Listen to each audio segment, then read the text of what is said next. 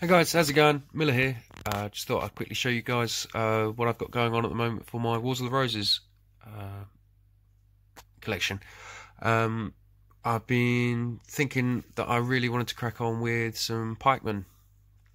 I did ask everyone to put in the comments what they want me to do next, and it was either going to be cavalry or pikemen, and I did start to do the cavalry. But as many of you probably know, cavalry ends up becoming a bit of a tedious job, and I kind of got burnt out during the period anyway. At the time, back in November, and I thought I'd take a little break from it. And I've had Christmas now, so a long old break, and I thought I'd get back into it. And I thought, why not start with the pikemen?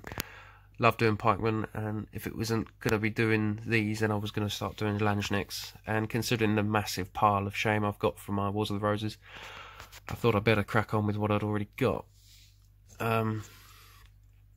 The ideas that I'd been having with the Landsknechts was that I didn't just want to get a pike block with them all, with all their pikes at order.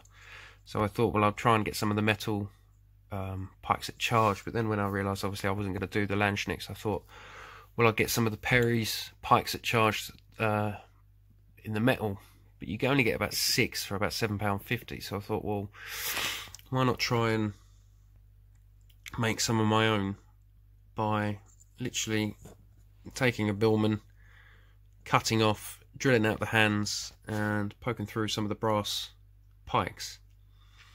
And I think, obviously you can see I haven't finished it. Half of them haven't got heads or swords or anything like that. But I just wanted to get the pikemans themselves built, and I think they look quite cool.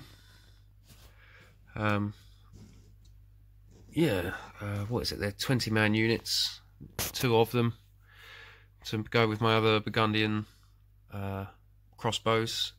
And I've got some arquebusiers that I still need to make as well.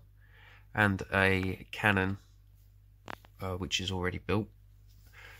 So I want to try and get these done, built and painted as soon as, along with the Charles the Bold figure that I've got, Charles the Bold command stand.